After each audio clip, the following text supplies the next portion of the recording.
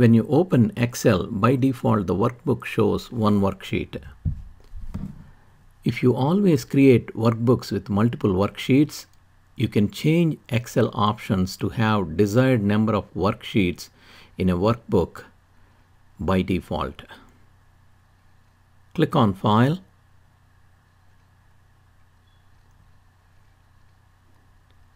click on Options.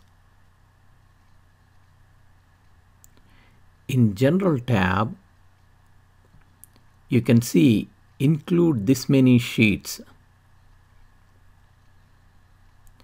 Default value is 1. You can increase up to a maximum of 255. Change it to 3.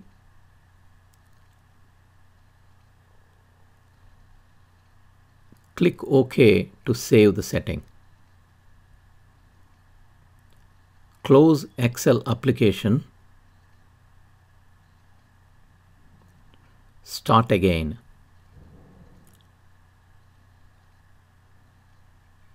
You can see Excel has 3 worksheets to start with.